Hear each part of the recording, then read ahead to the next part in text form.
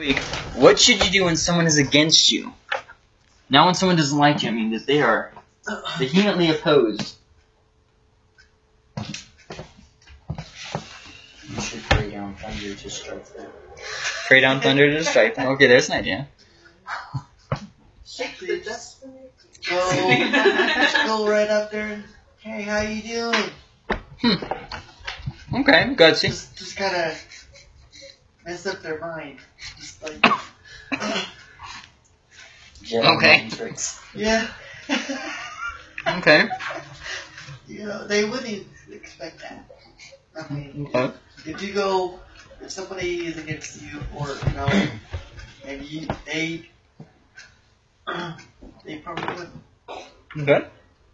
Any other ideas? Ignore them. Are you being serious or is it a joke? I couldn't tell because you laughed. Seriously joking. You know, like, if you try to work with them and all they do is they're against you, no matter what you do or no matter what you say, well, maybe it's time to break away from them. I don't know. Okay. What do you think? Any other ideas? You should pray for them. Okay. Oh, yes. I'm surprised that was the last thing that was mentioned, but okay.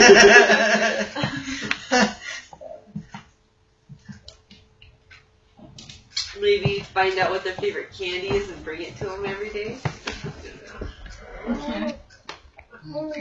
We could also, send them fingers in the mail. Yeah.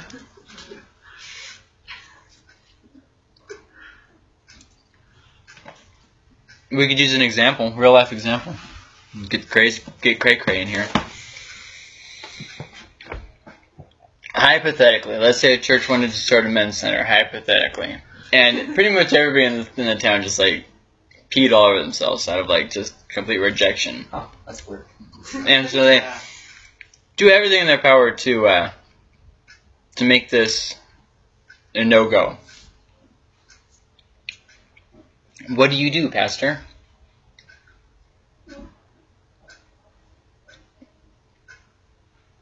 You could hold a town forum and let them all yell at you. And make them think that It doesn't sound like that would work. Give them free donuts too. All right.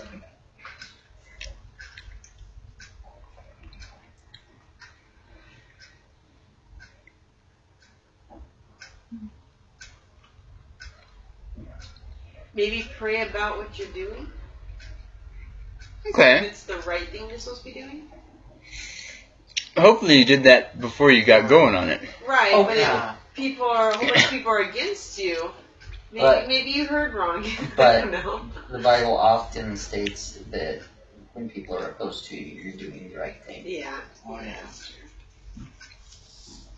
Opposition goes towards people who are doing the wrong thing and towards those people who are doing the right thing. So I'm not sure that works. Hypothetically, you're a pastor, and you go to church because every single church you go to, they throw you out of it.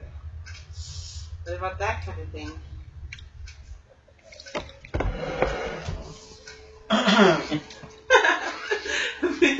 Maybe you're doing something wrong and it's not the church, it's you. Not necessarily. Sometimes there are churches called turnaround churches. Basically what it means is that the church has been neglected for so long that you have a bunch of really immature Christians, and oftentimes they think that they're really mature because they've been saved for a long time. So then what happens is they literally oppose anything that is a change of anything. In other words, they chew up pastors and spit them out. This is very, very common in places that are more churchified than other places. Like, for instance, Texas probably has a lot more of them than Montana, for instance. You see I'm getting that here? So, technically, it could potentially be a hard-hearted church. A turnaround church. Potentially. Or it could just be that you're a terrible pastor. Although we did learn in a meeting that they can't just kick you out if you voted in. There's due process unless you did something immoral or something that they can't kick you out. You may try and kick me out, but I'll die here. Just to get you. I got nothing else to do with my life. Honestly, nothing. Awesome. Well, one thing I kind of want to mention, we're looking at Proverbs, it's talking about how to live wisely. And I think it's worth mentioning, along with prayer, gold star for Jack, along with prayer. Were you going to say something? Ask them why they're against you.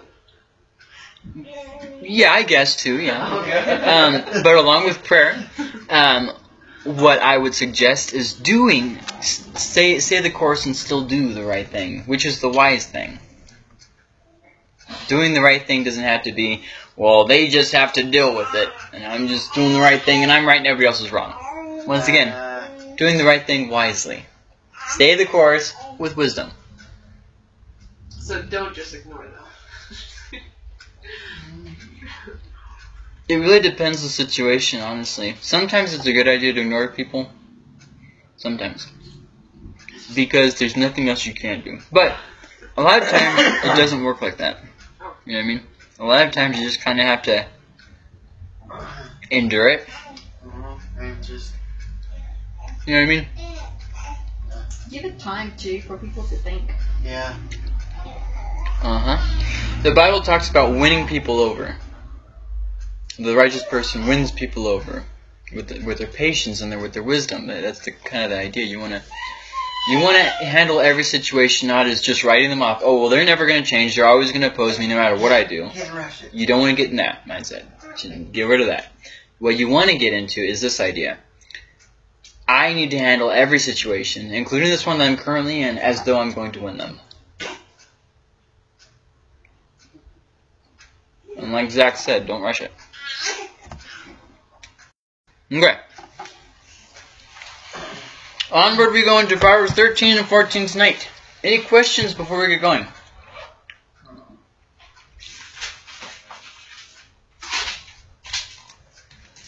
No. Let's get cracking. Let me finish this last bite. Because it's just a little piece. I mean, what am I going to do with this?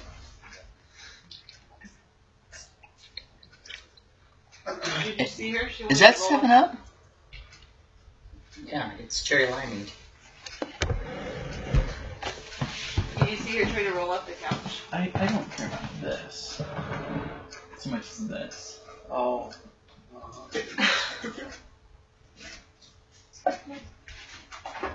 Don't judge me.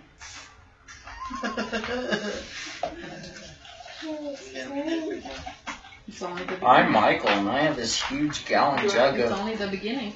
homemade cherry limeade, but I'd rather drink a plain old 7-Up.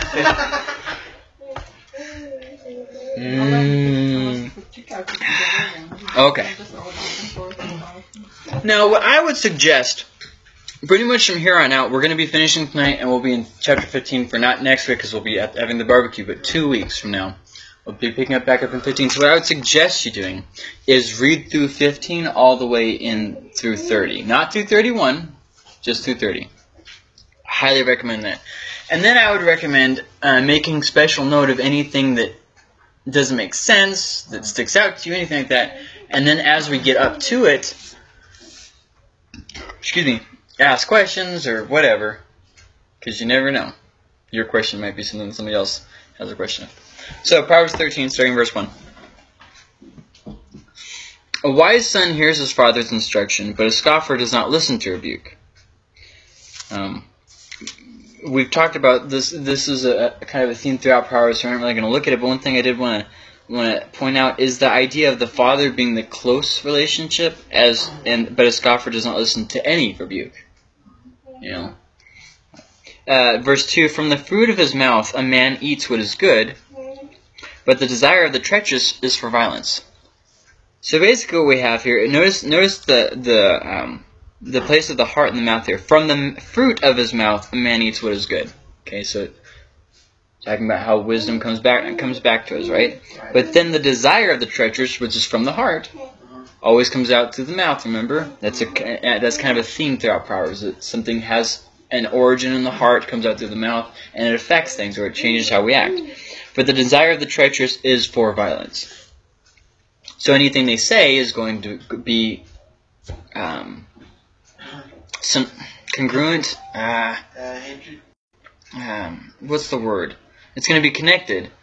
Anything they say is going to be connected with that desire for violence from their heart. Okay. Verse 3. Whoever guards his mouth preserves his life. He who opens wide his lips comes to ruin. The idea of shutting up is oftentimes the better idea. Verse 4, the soul of the sluggard craves and gets nothing, while the soul of the diligent is richly supplied. Notice that. He's not saying the wicked and the righteous. You see what he said there? The soul of the sluggard.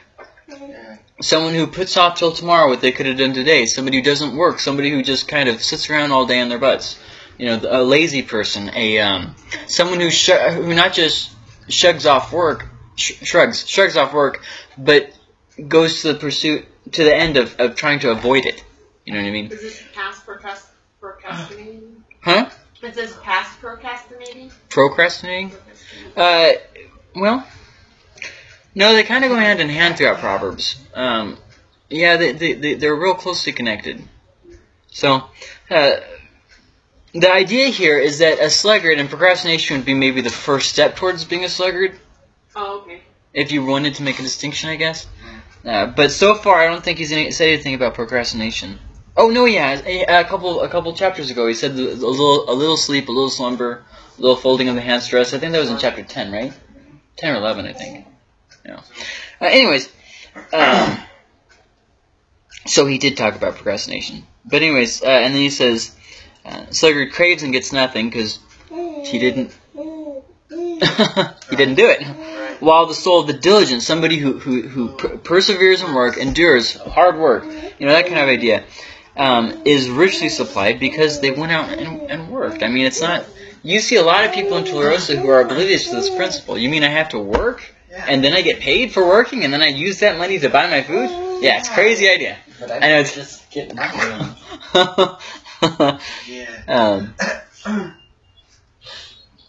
And then verse 5, the righteous hates falsehood, but the wicked brings shame and disgrace. Because the wicked don't hate falsehood, they are led astray and experience shame and disgrace as a result. See, it says the righteous hates falsehood, and then it just ends there. But then it says, but the wicked brings shame and disgrace. Well, he said about the righteous, their outlook on something, they just hate falsehood. Well, because they hate falsehood, they're not going to do the things that bring the shame and disgrace. See, the shame and disgrace is a result of not hating falsehood. See? Verse 6, righteousness guards him whose way is blameless, but sin overthrows the wicked. Verse 7, one pretends to be rich, yet has nothing. Another pretends to be poor, yet has great wealth. Now this one's kind of interesting. First off, things aren't always as they seem. That's the first thing to note from this verse. Okay.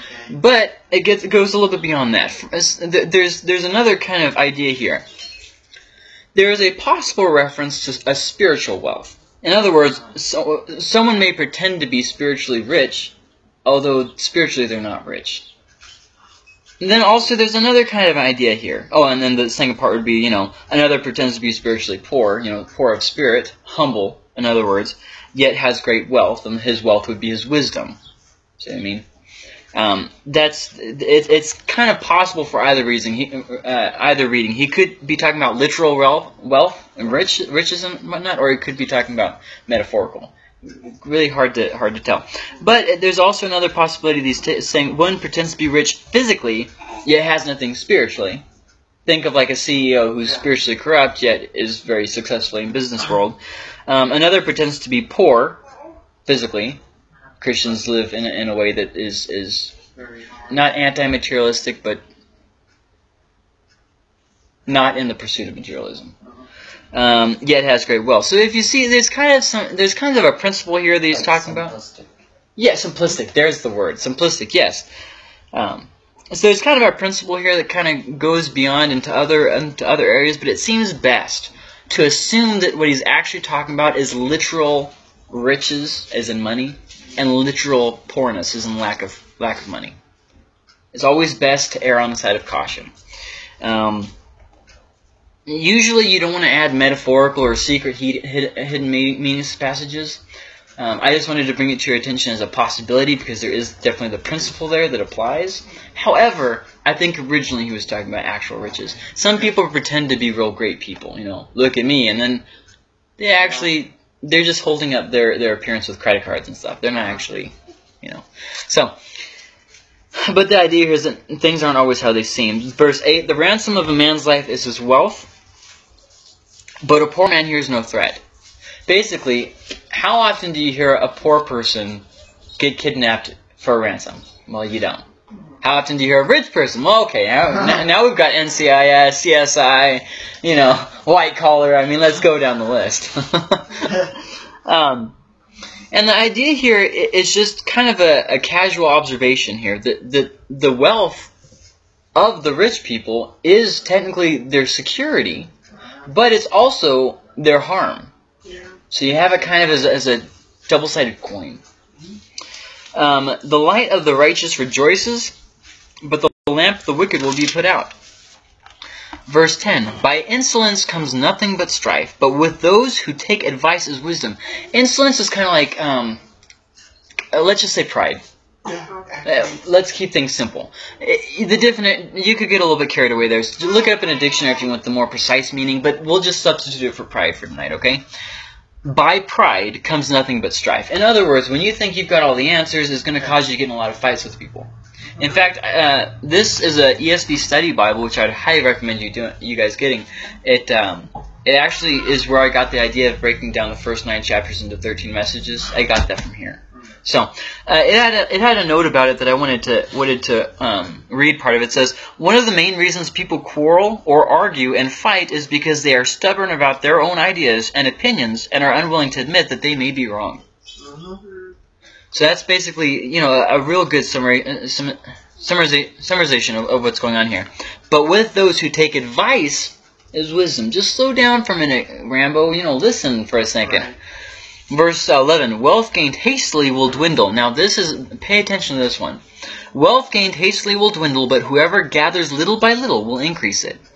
Wait, what? What? How many people win the lottery and actually do something with it? And blow it all. So here's the thing, guys. You learn money's value when you go into work every single day. When you inherit money after never working a day in your life, you blow through that money. If somebody just gives you $100, you blow through it. I got some stuff on Amazon I wanted, and you know what I mean? Wealth gained hastily will dwindle, but whoever gathers little by little will increase it. And there's also the idea here that if you, get money very rapidly by immoral means, obviously it's not going to last either. There's that kind of hint there because he's already mentioned it. So it seems to be maybe possibly referencing it. Which I want to kind of give another word of warning with this. It might not be the best thing to give your kids money. It might be a better thing to teach them the value of money. Yeah. And then, not just how to earn it, how to slow it leaving your bank. You see what I'm saying? Be quick to buy. Right. Slowing down speeding up the intake of money, slowing down the outpour. So, really a great verse there. How many times do you see parents try to do something good and it just doesn't work? Anyways, verse 12. Hope deferred makes the heart sick, but a desire fulfilled is a tree of life. Now, over the next couple verses, he's going to come back to this theme a couple times. The idea of getting something that you've been longing for, bringing joy. Okay, now hold on. He's gonna reference this in just a few verses, so I don't want to get ahead of myself here. But so hope deferred makes the heart sick, but desire fulfilled is a tree of life. Think about when somebody who's been wanting kids for a long time, and they just can't seem to get pregnant. Hope deferred. But then what happens when they finally do get pregnant? After years and years of trying. But a desire fulfilled is the tree of life. The joy is within them, you know what I mean? Verse 13, whoever despises the word brings destruction on himself, but he who reveres the commandment will be rewarded. We talked about that in the previous chapter. The teaching of the wise, verse 14, the teaching of the wise is a fountain of life. And this was also similar to another proverb that was just a few chapters ago. And that one may turn away from the snares of death. So the teaching of the wise is a fountain of life so that people can turn away from the snares of death. Now, a snare is basically a type of a trap. Right. You would use a snare snares you kind of put on trails, and you can catch deer, technically. So it's harder to catch the deer. It's easier to catch rabbit. Rabbit, beaver. Yeah. I know you know, Zach. But I didn't know they knew. Verse 15, good sense wins favor, but the way of the treacherous is their ruin. And this is kind of what I was talking about when we were looking at that question of the week. Good sense wins favor. Well, what if somebody's opposed to you? Good sense wins favor.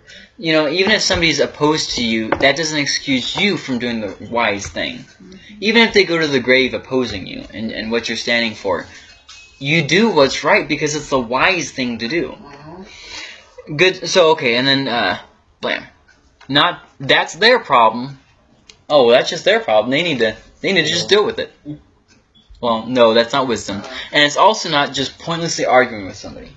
Right. You know, good sense. It's not like, I think I can win you over by my plentiful words. We already talked about wise people not opening their mouth. We already talked about that. So you know that you're not going to win them over by your wisdom. They're just going to pour out on them, right? No.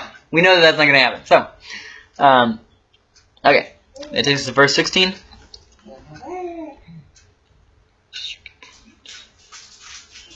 Okay. Oh, were you still writing something? The last word. Go ahead.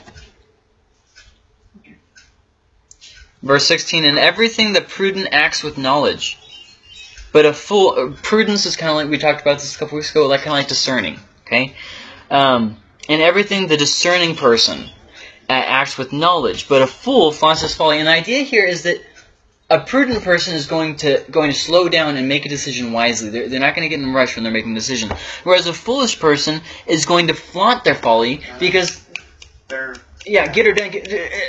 You know, they don't stop long enough to discern. That's why I said the prudent person, the discerning person, versus the foolish person. See what I mean? The foolish has been, you know, and I know you guys have met people like this. They just want it now. Right, and exactly. They want it now. They want it yesterday. Now's not even good enough. They wanted it yesterday. Yeah. You know, and they're just like they're all over you. They just have to do it their way. They get themselves into messes, and then they get themselves into more messes later on because they didn't learn the lesson. Because they didn't stop for long enough to pay attention to what God was trying to teach them. So in everything the prudent acts with knowledge, with discernment, with understanding. A wicked messenger falls into trouble, but a faithful envoy brings healing. Now here's the idea of what a king would send, an envoy, a messenger. And the idea is that when a king sent a messenger, that they would hopefully bring peace in the situation, a diplomatic conclusion, something good for everybody. But if you sent a wicked person, a foolish envoy, chances are they would have messed up your deal with that other country. And so how does that apply to us as a bigger whole? Well, it's the same kind of thing. If somebody sends you to do a job and you do it well, even if you're not serving the king, and even if you're not a messenger, if you're working for somebody and they appoint you to do a job, and you do it well, you will bring healing to the situation, or restoration, or you bring unity, or progress to the situation, success to the situation. But the wicked person, if you go in and do act foolishly, over the situation that your boss appointed you at, you obviously fall into trouble. Now notice, the faithful envoy brings healing to the situation, but the wicked messenger falls into trouble with himself. See that? Notice the contrast? So, verse 18, poverty and disgrace comes to him who ignores instruction, but whoever heeds reproof is honored. And heed is like pays attention to. Okay? A desire fulfilled is sweet to the soul, but now remember, I just mentioned that he's going to bring this back up. It was in verse 13, I think? No. 12. Hope deferred makes the heart sick. A desire fulfilled is sweet to the soul. But to turn away from evil is an abomination to fools. And what he's saying here, did you notice how those two things don't really seem to go together? A desire fulfilled versus turning away from evil being an abomination? How do those things go together? It's so obvious that I overlooked it. I actually had to go and look at what other people were saying, other translations, kind of get an idea for it. It's kind of simple. Evil people, they don't have lasting joy. They don't have lasting fulfillment in the things, right? They're always craving but never getting, right? Even when they do get, it's not good enough. They always want more. So a desire fulfilled is sweet to the soul, but the evil person isn't going to experience that because to turn away from evil is an abomination to fools. They won't change their course of action, so because they won't change how they're living, they won't ever experience the fulfillment, the desire fulfilled. See, it's so simple that I overlooked it. Verse 20, whoever walks with the wise becomes wise, but the companion of fools will suffer harm. This one is important for our kids, guys. Don't sacrifice your kids to immoral kids. Did you ever see someone who has their kids hang out with the bad kids so they're a good influence on them? Whoever walks with the wise becomes wise, but the companion of fools will suffer harm. Paul said something very similar. Does anybody remember what he said? Don't give me who you. No, that's. He did say that, yes, but that's not what I'm talking about, Right. no. Don't sit at the table with are you talking about that? No, but that's a good one too. The one, oh crap. Oh no. Oh no. Oh no. Hold on. I can get it back, guys. Don't worry about it. Oh no, hold on. Crap. I can get it back.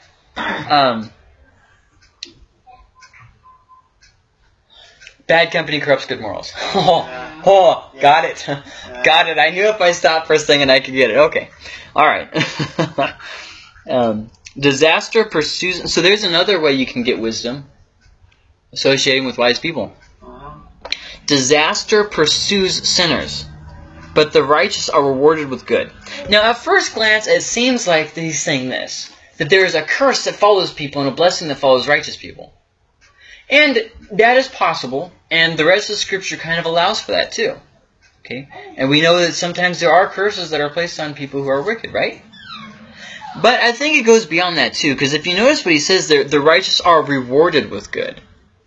So it seems to be that this is what he's saying. Sinners, the natural result of sinning is disaster. See what I mean? But the natural result of righteousness is good. That seems to be what he's implying too. So which one is he intending? I'm going to leave that to you guys. Pray about it. Study the words. See what you guys think fits better. Verse 22, a good man leaves an inheritance to his children's children, but the sinner's wealth is laid up for the righteous. Now, he's not... This is not what he's saying. Save your wealth for your kids and for your kids' kids. He's not saying that. Okay? And he's also not saying be stingy. Okay? This is what he's saying. When you live wisely, you have money to spare. But a wicked person, they consume not only what they have, but they consume the inheritance for their children. Remember that in this society, there was a definite inheritance. You know, Abraham's inheritance, for instance, went to his second-born son Isaac, not his firstborn Ishmael. Then Isaac's inheritance went off to Jacob, not Esau, because Esau sold his birthright and then Jacob fooled his father. And then Jacob's birthright kind of went to a few different people. Kind of Joseph, kind of Ephraim, and kind of Judah. Kind of. It's a little bit confusing. Maybe we'll look at it someday. We're not going to look at it tonight, though. Anyways, and so the idea here is that the wise person has plenty to spare because he handles his stuff wisely. He's not commanding you to leave an inheritance. However, we need to balance this verse with the previous verse where it said about wealth gained rapidly. Yeah. Remember that? And so do I think it's a bad idea to give your kids an inheritance? No, I don't. But I would say maybe teach them the character to where they'll be able to handle that inheritance. Right. And maybe not let them know that you're going to give them their inheritance until you give it to them. Right. That way they aren't expecting it. No. Or also, maybe here's another idea. Don't give them a lot. No. Give them some. Maybe like, for instance, Zach's dad gave him a car, for instance. You know, instead of leaving him thousands and thousands of dollars. Right. Probably a better idea. Or maybe even helping them to get started if they're opening up a business. Helping, like, maybe buy some stock in their business. Or maybe, what's another good idea? If they're going off to college, buying them new clothes for college, or paying for like a semester or two or something. You know what I mean? Helping them to be a hard worker. Right. But you don't want to be an enabler. An enabler is someone who prevents somebody from reaching their full potential. And the thing is, most enablers think that they're helping people reach their potential. Most enablers think that. Well, I'm helping them, I'm getting them out of debt, I'm helping them to... No. What you're doing, you're not bailing them out of jail. You're teaching them how to not get into jail in the first place. Well, Right. and the thing is, too, you've got enablers, and stuff that help people who are, say, alcoholics or drug addicts or whatever. But enabling people in this way is just as destructive. Right. Yes. Any questions on that? Not always wise to give money, especially a lot of it. You know what I found despicable that Christians have justified as an act of kindness? They'll see someone on the side of the road, maybe even a genuine homeless person. Sometimes there are fakes. Right. But maybe it is a genuine homeless person. And so they throw money at them, and I've done my good deed for the day, and then they go off. What? Yeah. What? What the heck? So you didn't help them at all. You didn't talk to them at all. You just threw money at them and went by as quickly as you can so they didn't interrupt your life. How is that doing the righteous thing? Yeah. I don't think sometimes we get the connect here. Anyways. Okay, verse 23. The fallow ground of the poor would yield much food, but it is swept away through injustice. I read this one and I was like, now what the heck is he talking about? I'll read it again.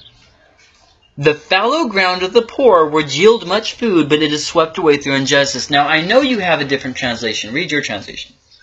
A poor man's field may produce abundant food, but injustice sweeps it away.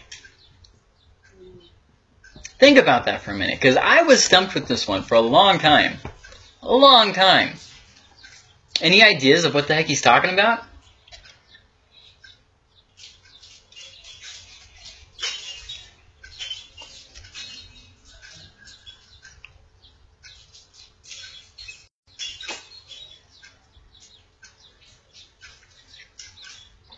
It's a way of like farming where you have lots of crops, but somebody that is being just Like a wicked person? wicked, Okay. okay, sweep it, take it away from them. Okay.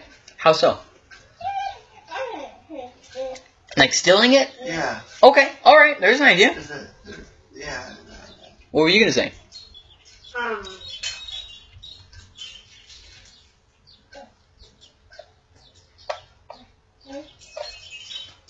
Is it kind of like the whole life isn't fair mentality type thing?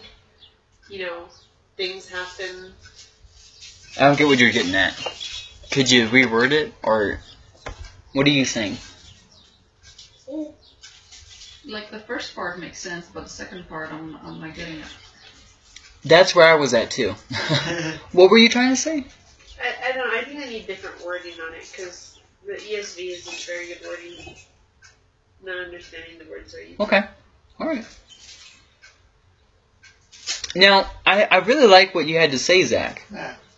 But I'm not sure that's what he's trying to say. But I liked what you had to say. It's just Because that is true that wicked people do take, from what other people are working hard at, Yeah. But I I'm not going to write that answer off. I think that you're onto something. I'd like for us to remember Zach's answer. Something close to it. I'm going to give two other answers, Yeah. but I'd like for you guys to remember Zach's answer too. That the poor people are working hard on their fields, but then wicked people come by and steal from them, or somehow otherwise prevent them from from their full produce. I want you guys to remember that. But some answers that I looked up, and these were my two favorites. The first one, he could be contrasting the rich and the poor. Right. That the poor people work hard on their fields, but then the rich people are wasteful with, they get the food and they're just wasteful with food. So there's a one that was hinted towards a lot. This one isn't my favorite. I prefer the other one. It seems to make more sense because it just seems to flow with not just my own experience, but with what Proverbs is saying. I think it's my favorite answer, and it's this: some poor people are poor because they're just not smart with what they have. Yeah, that could be. The fallow ground of the poor would yield much food. It's possible, but it's swept away through their injustice. Have you ever dealt with somebody out here who's poor because they just don't have good management? Have you ever dealt with those kinds of people? They're oblivious. Yeah. They're oblivious. They could have money plus some if they would just manage their finances. Their fallow ground would yield much food, but through their injustice, they're not. It disappears. That's the one that seems to make most sense to me. However, that was before I considered Zach's answer. So I want you to really keep in mind Zach's answer too. And once again, this is one of those things where it's not overly clear, and the text actually leads with multiple translations. And if you go to commentaries, that's not much help either, because they have a bunch to say about the possibilities of different translations too. So at the end of the day, we're not entirely sure. So, I mean, you think about it, consider the things that have been said, and, go study for yourself, see what you think, what you come up with. And then we get to verse 24, the dreaded 13:24. Oh boy, if you grew up in a Christian household, you know this one. Whoever spares the rod hates the son, but he who loves him is diligent to discipline. Let me start out with this. It's not demanding that you spank your kids. It is not demanding that as the only way of disciplining your kids, okay? Let's put a bow on it right there. It is not saying that that's the only way, okay? We're all good on this? Right. Awesome. Second off, remember, Proverbs are not commands. He's not commanding that you can only spank your kids, nor is he condoning as judging someone else for not spanking their kids. He is not judging us for not telling us to judge other people who do not spank their kids. Why do I bring this up? Because you know how many people I've heard on both sides of the fence. That's not right for you to spank your kids. Versus, that's not right for you to not spank your kids. The Bible says. Right. Oh boy. Okay, so with that being said, whatever your decision is on spanking or not spanking, it is not condoning abuse either way. Okay, it's not saying you have to beat something out of your kids. No. And we're going to look at the end of the lesson, some reasons to spank your kids. But I would argue that there are very few situations that you should spank a kid for. Spanking is a means of intimidation, which is good in some situations, but shouldn't be the only thing we do. It should be, in my opinion, it should be our last resort. And it should only be given if the kid is intentionally displaying rebellion, or just absolute negative. And I would furthermore say that it loses its benefit once a kid reaches a certain age. Once your kids start reaching 10, 11, 12, 13... Once they're big enough to spank you back. Yeah, it's starting... You gotta go to grounding. Right. And the idea is that... How do I want to say this? The idea is that kids go through formative years, where you're forming them like clay, you're molding them. And this is their toddler years, they're everything before preteen.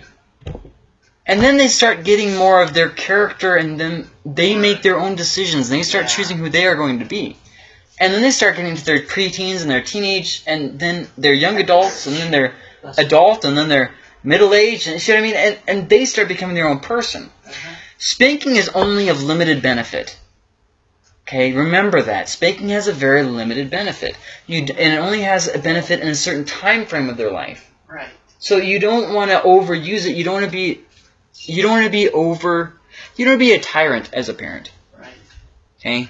With that being said, you also don't want to be, hey, Just do whatever the heck you want. Yeah. You want to find a balance between the extremes, you know? And I will say this, concerning yelling at kids, because that goes hand in hand with this. It has been proven to slow down your kids' development. It's been proven to cause other issues such as depression and other things like that. It's proven. Yelling, they've never done a study on yelling and said, hey, this is a good thing to do. Watch your tone of voice when you're talking to people. Not just kids, adults too. Watch your tone of voice. Our words do hurt people. Even more so kids who look up to us. You know? And I would very strongly warn you that when you've got a kid that's not listening, you don't yell at them, because there's lots of reasons. Besides what I just said, James also talks about this. The anger of man doesn't produce the righteousness of God. You can't intimidate your kids into living righteously or listening to you or whatever by yelling. All you do is teach them that it's okay to get mad, it's okay to lose your temper, and when you do lose your temper, it's okay to raise your voice, and it's okay to hit things or whatever. That's all you're teaching them. So once again, I would highly encourage you, well, just like Proverbs does all throughout it, watch your mouth, because wise people don't just spew out their mouth, okay? I've seen this a lot, where people they go to the extremes. They either are yelling at their kids, or they're beating their kids, or they're just not even doing anything with their kids. There is a healthy balance that we need to find. Talk to your kids with dignity. Talk to them in a mild, calm voice. Talk to them in a mild, calm voice, and talk to them like you expect them to obey. Don't talk to them like you think that they are the world's worst person. So they grow inferior of themselves. Yes. Yeah. Yes. And when you talk, absolutely, yes, absolutely. And make sure that you talk to them in a way where they don't think that they're the bad guy, and they don't think that you think that they're the bad guy. Right. They know that you believe in them. They just did something. They messed up. Not the end of the world. They messed up. We're moving ahead. And then sometimes kids are just being kids. Yeah. They're just playing, and they weren't paying attention to you asking them to calm down, because they're kids. See what I mean? So once again, you were going to say something. You're done? Yep. Are you sure? Are you sure? Because you have the smile on your Yeah, face. no. Okay, all right. Was it going to be something against what I said? No? Well, why don't you say it? Is it funny? Is it funny? Shouldn't be recorded. Oh. Can you tell us afterwards? Sure. Okay, cool. Okay. The righteous has enough to satisfy his appetite, but the belly of the wicked suffers want. It's not that righteous people have never made mistakes, but they learn and are continually learning. I want to say that before we go on to chapter 14, because sometimes people look at somebody's life. Look at all the mistakes you've made in the past. Our past doesn't define us. Our choices now define us. So I don't want you to write somebody off because they have made bad decisions in their life as not being wise.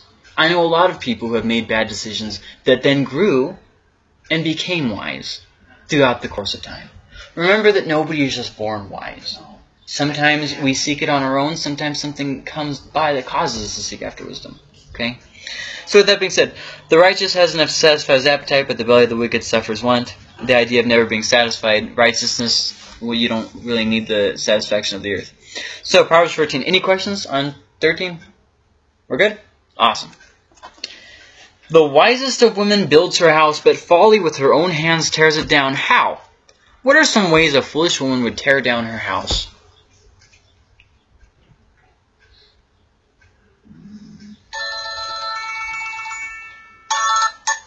It says in 14:1, the wisest of women builds her house, but folly with her own hands tears it down. How? Cheating. Okay. Doing her own thing, and husband does his own thing. Mm-hmm. Being rebellious. Okay. Not respecting her husband? Okay. Is this something that you believe? Or something that you're... Okay. Because I don't want you guys to give me answers that you think I want. I want you guys to give me answers that you want. No. Getting addicted to stuff. Okay. That's a good one.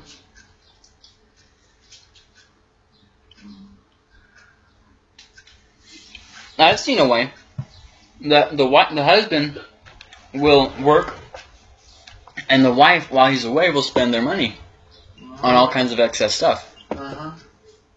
Now, I'm not condemning women buying clothes. I'm not condemning that at all. But there are some women who get credit cards hidden from their husband Yeah. and max them out buying themselves clothes. Yeah. I think that's a good example of tearing it down with their own hands. Uh-huh. You see what I'm saying, right? That tops. Yeah. Keeping secrets from your spouse. Uh-huh. Were you gonna say something? I was gonna say every time I'm at Wells Fargo and they ask me if I want to do a different credit card, like I have to talk to my husband first. And like, your husband doesn't have to know. I'm like, yes, he does. He's the one bringing in the money. My God. Wow. What you don't know are you? I see that we're just $200 every month is just disappearing. You want to explain that? No, not really. I'm supporting the children somewhere. Now, I do want to clarify something. People have oftentimes claimed that the Bible is sexist, that it's male-dominated and that it has nothing for women. Let me kind of clarify something. The entire book of Proverbs is for a man and how he should act. The only thing that women have is a verse here or there and then the chapter 31. That's it. So, before you go on saying, like, Chuck and I were joking about something that was on Dr. Phil or something, where he was all saying that his wife didn't match up to the character of Proverbs 31. I think he misunderstood Proverbs, because the man's supposed to follow the whole rest of the book.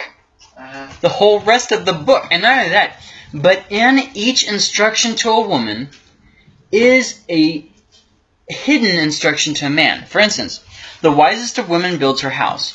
So how does that mean that a man can get away with tearing down his house too? Mm. It doesn't say that, yeah, but it kind of is implied. Because although, yes, he is telling a woman not to tear down her house, he's also implying that a man shouldn't either. So once again, it's not sexist, but if you have a problem with sexism and you think that everybody is sexist in the whole world, you're going to find it everywhere. It's like feminists. They are convinced that the Bible is obsolete because it's not feminist. It's like, okay, whatever. So then they rewrite all of Scripture to back up their views. Anyways, 14:2. Whoever walks in uprightness fears the Lord, but he who is devious in his ways despises him. Did you hear what it just said? Whoever walks in uprightness fears the Lord, but he who is devious in his ways despises him. Who's him? God. Despises God. In other words, he said exactly what 1 John said, hundreds of years later. That if you follow God, you will obey His commands. If you love God, you will obey His commands. If you don't. But doesn't that mean that we're saved by our works? No, it means that when you love God, your ways show that. 4 or 3? Is this verse Yes. more applied to Christians? Because I mean, if you talk about the non-Christians, I don't want to say they don't know right from wrong, but they don't have God in mind when they do bad stuff. Mm-hmm. You know what I mean? So to them, dishonoring God, that's not what they have in mind. When a Christian does something wrong, knowing that he shouldn't be doing, that's more of dishonoring God. I see. So you're saying, is this verse to Christians who are obeying and who are disobeying? Right. Rather than to the world and... Right. Okay, no. It is to the saved people, the righteous people, Christians, and the rebellious people, sinners, people who are sinning on accident or on purpose. Oh, okay. A backslidden Christian or someone who's never been saved before. It's just a simple contrast. It's not meant to be too built on. It's just meant to show extremes. Whoever walks in uprightness versus the person who doesn't walk in uprightness, regardless of what their background is or whatever. Basically, the idea is, if you are doing right now the right thing, it's your love for the Lord, and if you are not, it's your lack of love for the Lord. And so then people say, what about when wicked people do good things? What about when wicked people do good things? Obviously they're not doing it because they love the Lord. No, but there's a moral standard in people to a certain extent. That they will do good to a certain extent. Yeah. And it's that conscience within all of us. Yes, that comes. Now, I do want to make a little distinction. People get a little bit confused. How can God send good people to hell? Okay, well, let's back up. First off, God doesn't send people to hell. No. People send themselves when they don't obey God. Okay, so with that being said, there's a standard of good and bad, and everybody on this earth is somewhere on that scale, good or bad. However, good people can't earn salvation, and bad people can't you see what I mean? You can't do anything being good or bad that earns salvation. Yeah. Then, apart from this scale of good or bad, there's righteous or unrighteous. That's what decides if you are going to heaven or not. The only thing that makes you righteous, however, is Christ's blood. So there's a little bit of a disconnect. Okay, so Hitler's over here on the bad side. But then there's people over here like, my grandma, she was pretty nice. I don't know if she was a Christian or not, but she was pretty nice. And I think I'm a pretty good person. Well, see, that's putting yourself on the good-bad scale. And that does exist. There is a good-bad scale. There are people who are good in regards to society. It doesn't make them righteous, but it still makes them good. So now we've clarified that, we can go to what this verse, what I was asking before, which was about... the wicked doing good. Yes, the wicked. Thank you. Yes, the wicked doing good things. Wicked in the sense of not righteous, which means that they are going... You know, even Hitler did good things. Right. Oh, yeah. Not everything that he did was bad. Did you also know that there were other people who were worse than Hitler? Who killed more people than Hitler killed? Did you know that there were... See what I mean? There have been racists before Hitler. He wasn't the first of his kind, and he wasn't the only one of his kind. He's probably not going to be the last one we ever face either. Okay? So let's get that out there. However, different people have different amounts of bad things that they do in their life. We all do bad things in our life. But some people do bad things more frequently. Does that kind of make sense? So wicked people can still do good things, even good things frequently, but they're not righteous. Does that make sense? And so when they do it, it is simply to appease their own conscience or a societal norm, something that is commonly accepted in society. Right. It's never to honor God, even though it's similar. And this may sound confusing, except for when you look at the book of Leviticus. It talks about these different offerings, and it says, don't even bother giving the sacrifice to God unless you join it with the salt of the fellowship. Basically, they had to put the salt in every single one of their sacrifices. That salt is representative of Jesus. Jesus has to be a part of us before our good works count for anything. Otherwise, we're just offering a meaningless sacrifice to nobody. But Jesus is the salt in our sacrifice. In other words, He takes our good works and He makes them good works to God, where they're actually worthwhile. Does that make sense? Mm-hmm. So, verse 3, by the mouth of a fool comes a rod for his back, but the lips of the wise will preserve them. Obviously, the idea of wise people keep themselves from pickles, whereas foolish people get themselves into their own trouble. They dig themselves holes. They get themselves into debt, that kind of stuff. Verse 4, where there are no oxen, the manger is clean, but abundant crops come by the strength of the ox. Now, I hear this one quoted a lot, but hardly ever do I hear the second part quoted. Where there are no oxen, the manger is clean. That's a very simple idea. You can you can clean out the manger and it'll stay clean unless you get an ox in it, right? Oh, yeah. Then the ox is going to poop in it. Yeah. Then you have to clean it out again. We use this example at church a lot. We could make the building really nice and clean, but if we're going to be reaching people, it's going to get dirty and messed up. Right. But it's the second part that actually adds weight to the whole saying. But abundant crops come by the strength of the ox. Mm-hmm. Well, we've got ox in our manger. That's not the point. It's not the point is by those ox. By those ox, you can have abundant crops. See, it's reaching a goal. And I think that that's equally as important. So yes, our church is going to get messed up and damaged because, we're reaching out to people, but we're reaching out to people so that then they can go and reach out to other people too. It's a process. We're reaching not a select group, we're reaching people. Everybody. Right? Awesome. Verse 5. A faithful witness does not lie, but a false witness breathes out lies. Basically, it's what Jack Sparrow says on Pirates of the Caribbean. It's the honest people you really have to watch out for because you never know when they're going to do something dishonest. Dishonest people, they're always going to do something dishonest. But the honest ones, those are the ones you got to watch out for. Right. Verse 6. A scoffer seeks wisdom in vain, but knowledge is easy for a man of understanding. Did you hear what you just said? A scoffer seeks wisdom in vain. But didn't we just say that anybody can find wisdom if they seek for it? Yeah. But a scoffer seeks it in vain. As in, they don't get it. This is a principle I want you guys to understand as clearly as possible. Let me wait till verse 9 to say that. because that's what I planned to say. But okay, I'll go ahead and come back, and I'll come back to that.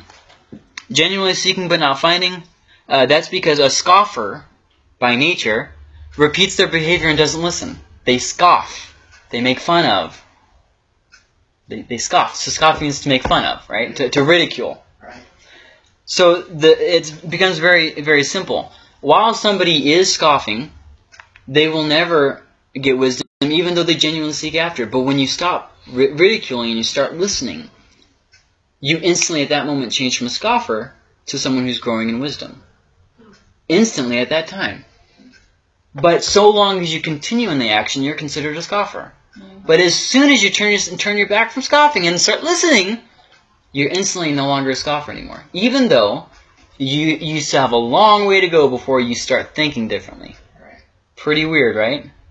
Pretty weird. 1 John mentions these things, and it blows our minds, and it was in Proverbs the whole time. In verse 7, leave the presence of a fool, for there you do not meet words of knowledge. Once again, he's not saying that you cannot be a witness to people.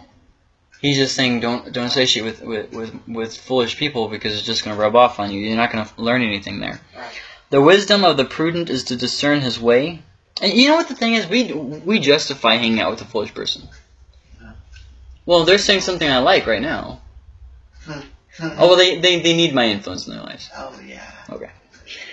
The wisdom of the prudent is to discern his way, but the folly of fools is deceiving.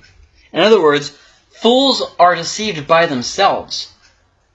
But wise people, the wisdom of the prudent is to discern his way. In other words, wise people wisely consider their ways, but foolish people are blinded by their foolish ways. So, verse 9. Fools mock at the guilt offering, but the upright enjoy acceptance. Now, this goes right back to what I was saying. Oh, I'm sorry. There was an alternate reading I was wanting to read you guys before I go into this, because this one's a really important one, and I'm going to forget if I wait any longer. In 13:24, it says about whoever spares the rod hates his child. There's an alternate reading that goes like this. Whoever spares the rod hates his son, but he who loves him disciplines him early. And I like that, because there's the idea of before it becomes an issue. You're training him up in righteousness as a toddler, as a baby, as a crawler, and then as a young child, and then before he gets to his preteen years. Get to him early. It's like a tree. You want to prune it when you first plant it, so you have the right branches where you want them to. You don't want to wait till the tree's 70 years old. No. So, verse 9. Fools mock at the guilt offering. Now, check this out, okay? Just because you approach God doesn't mean He accepts you. This is a biblical principle I want you guys to get as soon as possible. Because a lot of people genuinely desire God, and they never get from Him. Okay? Now, I want you guys to understand this principle, so I'm going to show you two different biblical examples of it. The first one is in Genesis chapter 4, verses 3 through 7. There's these two brothers, Cain and Abel. They both bring a sacrifice to God, both of them. But only one of them is accepted. And this is what God responds when He responds to Cain when he denies his sacrifice.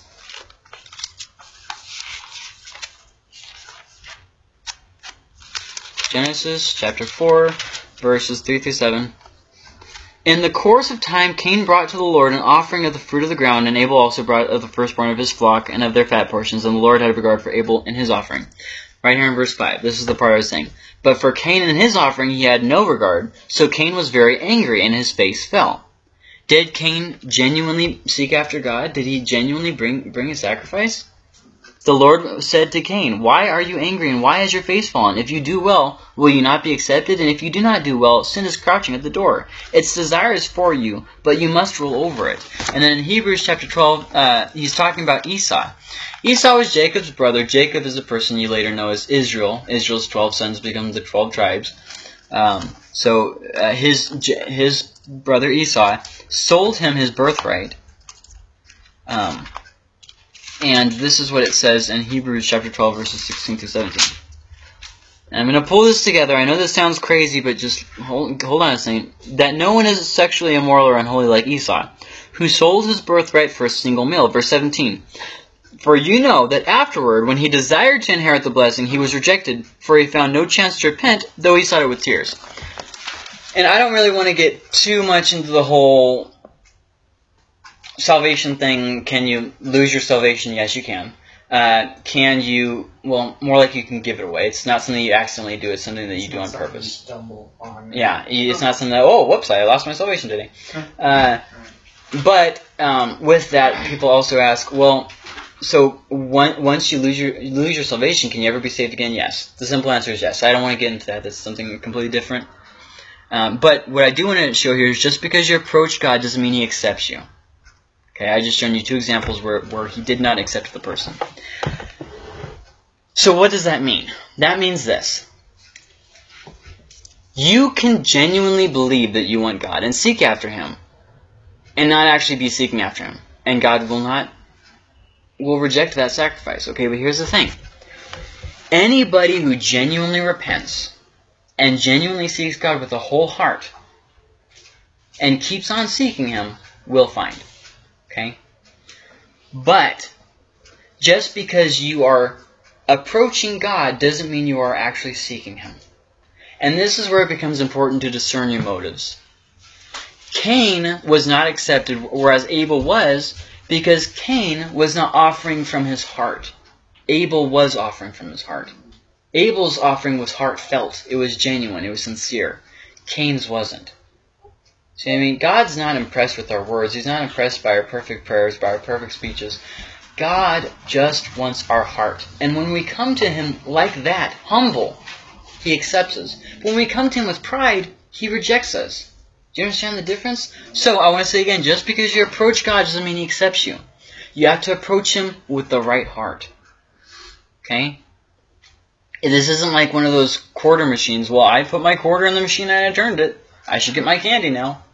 God's not like that. God is, Hebrews says it like this. God is able to distinguish between your soul and your spirit, between the bone and the marrow. He's able to see your motives versus what you actually did. What you intended to do versus what you actually did. What your heart cry was versus what came out. He's able to discern the you versus the you that you make other people believe that you are. Okay? Hi, Ben. So it's kind of important. So now, how does that apply to this? Fools mock at the guilt offering. They don't approach it with sincerity and with honesty. But the upright enjoy acceptance. You know, sometimes fools may offer offerings to God, but it's not accepted. Whereas the upright enjoy acceptance. The upright know that they are accepted by God. How do they know that? Because they came with a sincere heart and a humble spirit. Right? So, verse 10. We'll plow through the rest of this pretty quickly. The heart knows its own bitterness, and no stranger shares its joy. You don't know you don't know or understand what is in other people's hearts. You don't understand what people are going through. Remember this proverb. Next time you think that you can correctly judge somebody's heart, okay? There's never an excuse when you can judge somebody's heart and what their motive and intention was, okay? You can assume sometimes, but assuming... What's that thing that people say? He said it.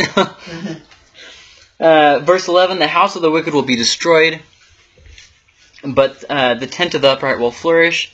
There is a way that, in verse 12, there is a way that seems right to a man, but its end is the way to death.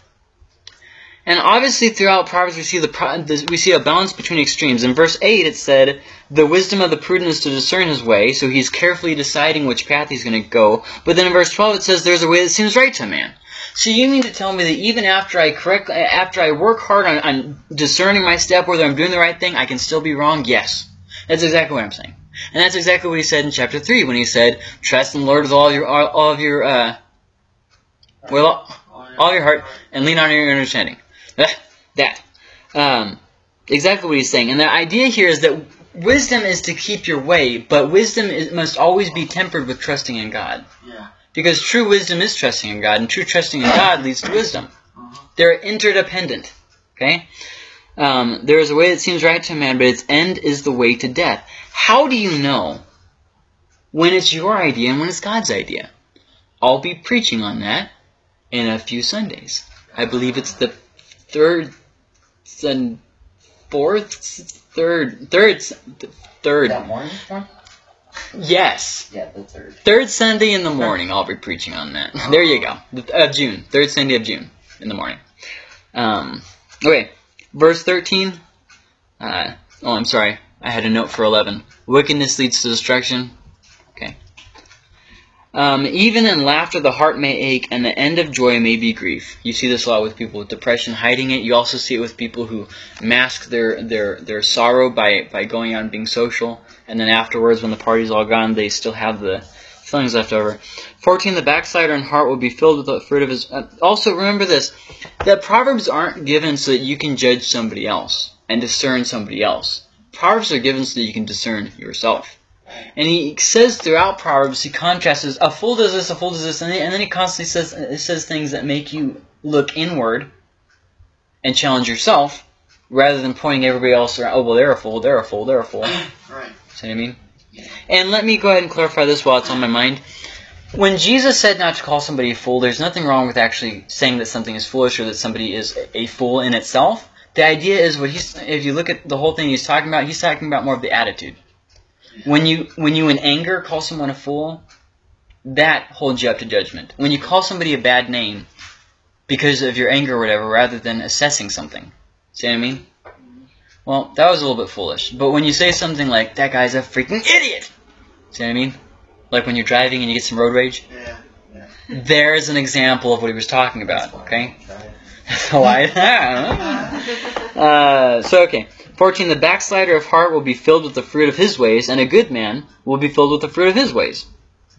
Verse 15, the simple believes everything, but the prudent gives thought to his steps. Facebook. You heard me. Facebook. The simple believes everything, but the prudent gives thought to his steps. I saw something the other day on there that said, before you act, think. Before you speak, think twice. Before you post it on Facebook, think 3 times. I like that. So there's a few things I thought of. Facebook, obviously, anything social media. Yes. The second thing I thought of was assuming. Did they actually say that? Well, no, but I kind of got the vibe of, yeah. Oh, okay.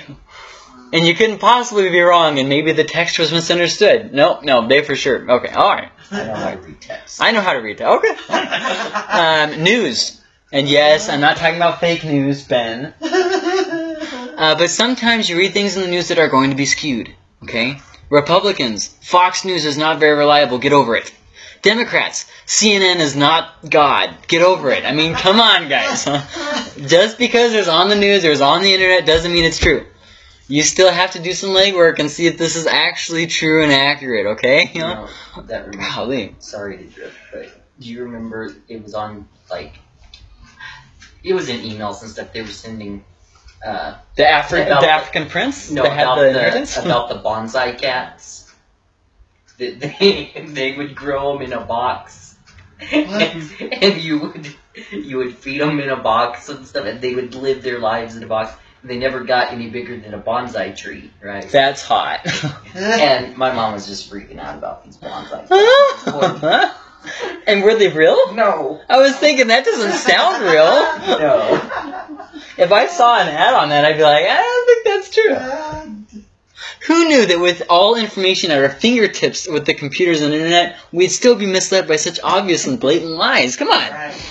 Anyways, and then the last example I thought of was gossiping. Well, I don't like them, and I want to believe that this is true, so I'm just going to say it's true. Okay. Verse 16, one who is wise is cautious and turns away from evil, but a fool is reckless and careless. This is something you see throughout Proverbs. A wise person stops and thinks before he acts. A fool keeps getting himself into problems because he can't stop long enough to think. Right. He thinks something, so it instantly comes out of his mouth. He feels something, so he instantly does it. The fool is the person who cheats on his wife. Because he didn't think this one through. Like, oh, well, yeah. See what I mean? So verse 16. One who is cautious, wise is cautious. Verse 17. A man of quick temper acts foolishly. Right? Goes hand in hand with that.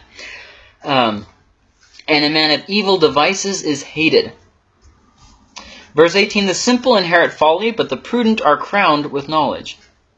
The prudent are crowned with knowledge. Verse 19, the evil bow down before the good, the wicked at the gates of the righteous.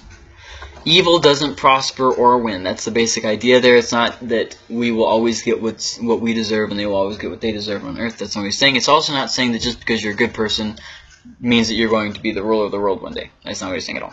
So, verse 20, the poor is disliked even by his neighbor, but the rich has many friends. I like that. The poor is disliked even by his neighbor.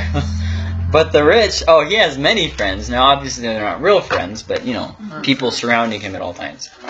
Verse 21, which kind of goes hand in hand with the other one. Whoever despises his neighbor is a sinner. So the idea, who's your neighbor? Jesus clarified. Everyone. Everyone's your neighbor. But blessed is he who is generous to the poor, the very lowly of the lowest. See the difference? If you despise someone, you're a sinner. But if you watch out for the lowest of people who in no way can pay you back, this is good. Verse 22, do they not go astray who devise evil? Those who devise good meet steadfast love and faithfulness. I'm not at 24 yet. In all toil there is profit, but mere talk tends only to poverty. Have you ever worked for somebody who spends way more time planning what to do than actually just doing the thing? And if they would have just done it, it would have been done, but they always have to think of a better way to do it, a faster way to do it. They sit there and think, they analyze the problem for about 2 days before they, just do it. Just do it. In all toil there is profit. If you're working, there is profit. Even if you work slow, at least there's a profit. Right. But mere talk tends only to poverty. It's good to be a thinker, but when you're just a talker and not a doer, that's probably the problem. Verse 24, the crown of the wise is their wealth, but the folly of fools brings folly. Now, there's a few different ways to understand this. The crown of the wise is their wealth. The crown, in other words, how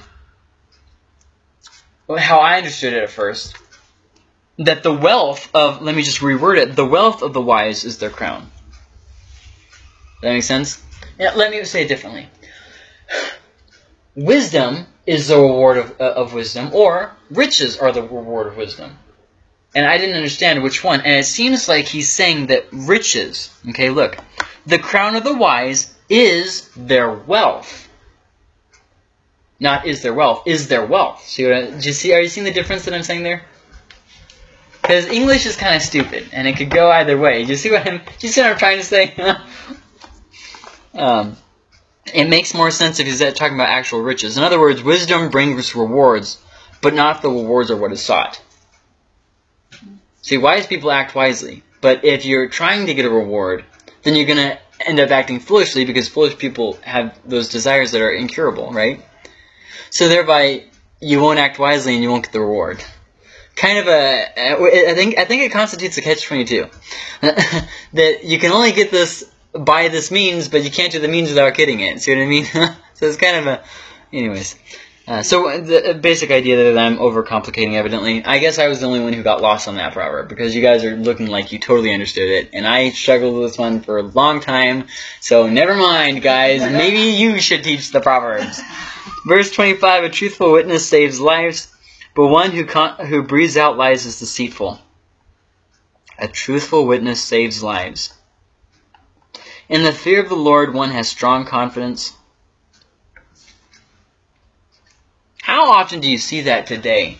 That they had to break the law in order to do the right thing. They had to, you see it on the television shows all the time nowadays. That good can only be accomplished through evil means.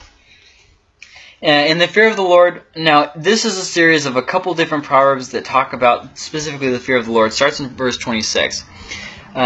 In the fear of the Lord, one has strong confidence, and his children will have a refuge. Okay, but then in verse 27 again, the fear of the Lord is a fountain of life. Now we just read about how wise people, their words are a fountain of life, and now it flips it, the fear of the Lord is a fountain of life, that one may turn away from the snares of death. So obviously they are equating that the fear of the Lord is wisdom. And a multitude of people is the glory of a king. Now this one is also another one that confused me, guys.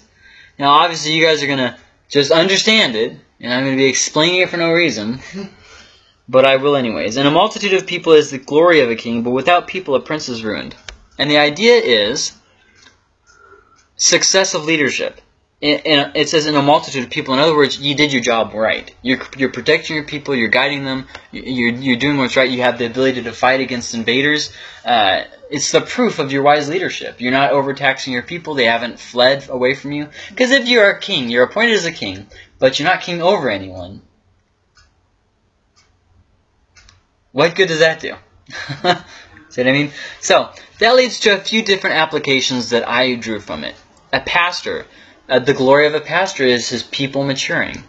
If a pastor has everybody in his congregation, nobody is growing, or even nobody's going to the church. See, what we do is they're not growing if we don't see that they're growing. But sometimes they're growing just if they're there.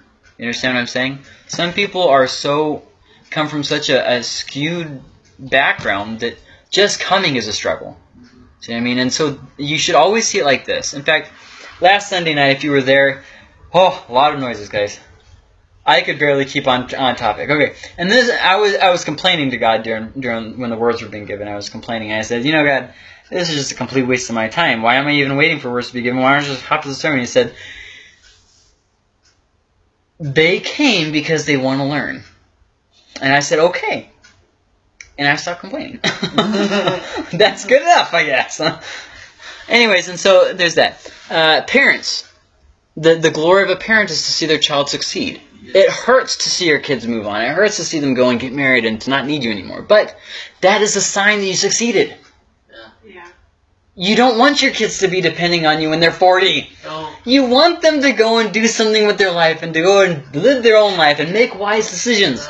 You want that. It hurts, but it's good. Just like when a pastor loses somebody in their congregation because they go and decide to be a missionary. Yeah, it hurts to see them go, but you're glad that they're doing something good for the kingdom. Government. The glory of a government is their people prospering. Mexico government, for instance. How much glory have you heard from the Mexican government? Hardly any. Why? Because their government sucks. And how can you tell? Because their people are impoverished. The Mexican government had multiple opportunities to change things, and instead they decided it was better to do it this way. See what I mean? The glory of a government is the prospering of the people. So now, take it back to this, exactly what he's saying here. The glory of a king is, where is it? Jeez. In a multitude of people is the glory of a king, but without people a prince is ruined. So, that takes us to 29. Whoever is slow to anger has great understanding, but he who has a hasty temper exalts folly. Once again, slow versus fast. I couldn't help but think about the story of the rabbit and the hare and the tortoise. I guess I always call him a turtle, but I guess he is a tortoise. That he was going slow and steady. And that's kind of the idea of wisdom too, the slow steady space. Because how many times have you gotten all gung ho? God, I'm never going to do this again. And so you get all gung ho, and then in a couple days you burn out. Right. Well, what happened? Don't you love God? Of course you love God, but you didn't go slow and steady. Just stick with it. You burned yourself out. Yeah. Just like the hare did. I got time. Whatever. It's fine. Whatever. One thing that I was watching the 700 Club one time, and there was this guy that they have a section called "Bring It On" where they ask questions or whatever, and they answer. And this one guy was saying, that he was having a problem with alcohol, and he kept falling back into it and everything. And Pat Robertson told him, he said, with alcohol, you have to take it one day at a time. Don't look at, I'm never going to drink again. Look at, today I'm not going to drink, And it's a lot with our Christian walk, too. We have to take it one day at a time. Yeah, and that applies to more than just alcohol, too. I mean, that applies to so much in life. Really all kinds of addictions. Great point. Verse 30, I guess. A tranquil heart gives life to the flesh, but envy makes the bones rot. Wow. This verse has a personal meaning to me, so I'm having a hard time figuring out a simplified version. Have you ever really, really wanted a change in your life? A better job, better family, better car, better house? It doesn't matter what it is. And you don't have to answer, because I know sometimes the answer is a little embarrassing for people. That kind of a desire has a way of just eating you up. And the more you desire for it, the less you have it. I mean, nothing's going to change. You're just going to desire more and more, and you're going to be less and less happy with your life. See what I mean? A tranquil heart gives life to the flesh. Be content. And Paul said it like this. If we have food for the day and clothes on our back, with that we're going to be content. Because we came into this world with nothing, and we're going to go leave it with nothing. And just a few years after he wrote that, he died. For something he didn't even deserve to die for. Verse 31. Whoever oppresses a poor man... And you know, there is more to that verse. My saying on it is skewed because it has personal relevance to me.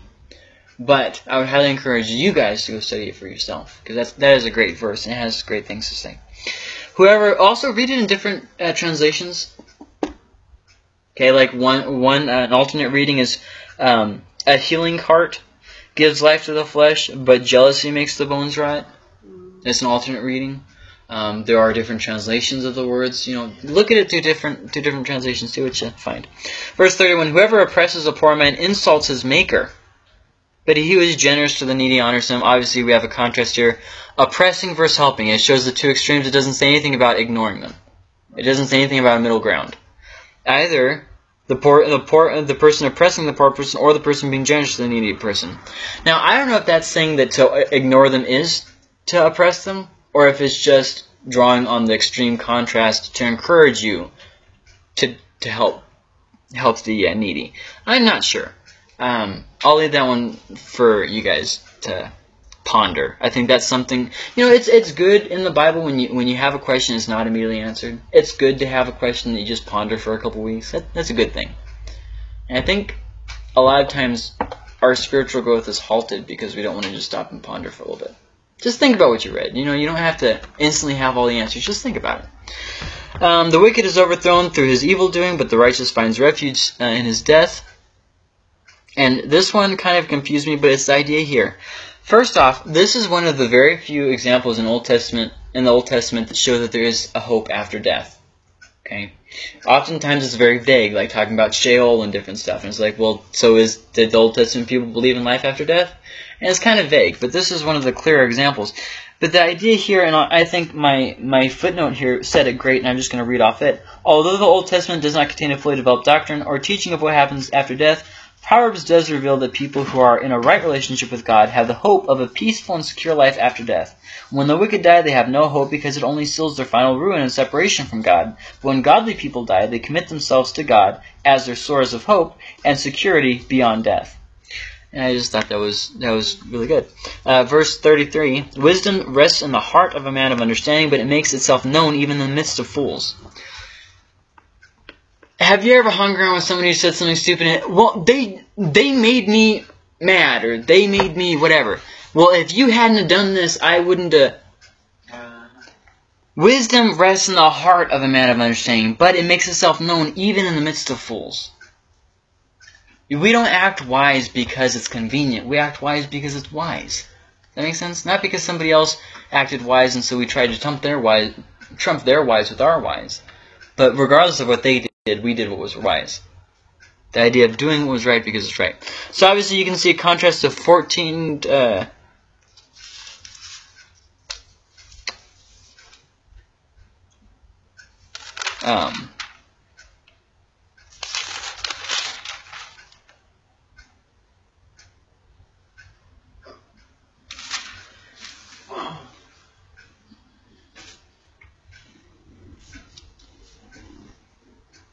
I'm sorry, yes, 14:33 with 13:3. Wisdom rests in the heart of a man of understanding, but it makes itself known even in the midst of fools. So if there's a fool saying something, I should say something, right? Well, then we have to go back to 13:3. Whoever guards his mouth preserves his life. He who opens wide his lips comes to ruin. So how can you say something wise without saying something wise? Well, there's a few things. First off, it's not saying that a wise person never speaks. They speak when it's necessary, and they say things that are necessary and that are good. Okay, but then it's kind of like a balancing act once again. You don't have to go to the extremes. There's the idea here that wisdom is shown through actions, first off. See what I mean? But it's also shown in what's said. So maybe instead of arguing with the foolish person or shooting off your trap, if there's an opening to say something, say it and keep it brief, and otherwise See what I mean? Just excuse yourself from the situation or act with dignity in the midst of it. So once again, this is things where it doesn't... Do you notice how Proverbs doesn't tell you, when you're in this situation, do this. When you're in this situation, do this. It tells you Proverbs. But you have to think about Proverbs because in different situations, you have to follow different kind of protocol. You know what I mean? Sometimes you'll be witnessing somebody and don't say a word. Sometimes you'll be witnessing somebody and you have to actually interact with them. Well, how do you know? Wisdom is found in discernment. It says earlier in Proverbs, wisdom dwells with prudence. Discernment and wisdom, they go together. It's not, this is how you deal with the situation. These are life principles. Now, the situations are going to differ, though, so you need also prudence with your wisdom. Verse 34, I guess. Yes. Righteousness exalts a nation, but sin is a reproach to any people. In verse 35, a servant who deals wisely has the king's favor, but his wrath falls on one who acts shamefully. So, just real quickly here, we're out of time, so I'm not going to ask this question, I'm just going to answer it. What are some reasons for discipline? To correct foolish behavior, to give a sense of morality, to correct reckless activity, to stop rebellion, to stop disrespect. I think that's a pretty good beginner's guide to what are some reasons for discipline. You don't want to discipline for everything. Sometimes kids are just being kids and we hop down their throats for nothing. And it applies to other things too. Pastors sometimes hop on the situation too quickly, and other pastors don't deal with it when they should have. It goes in life in general. Anytime there's a situation with discipline, at work even. So next week we have the barbecue. I am really sorry that it went so late, guys. I did not intend to end at 8:30. I'm going to go ahead and quit. If you had any questions or comments, please save it for 2 weeks from now. Please save it for 2 weeks from now and write it down or whatever.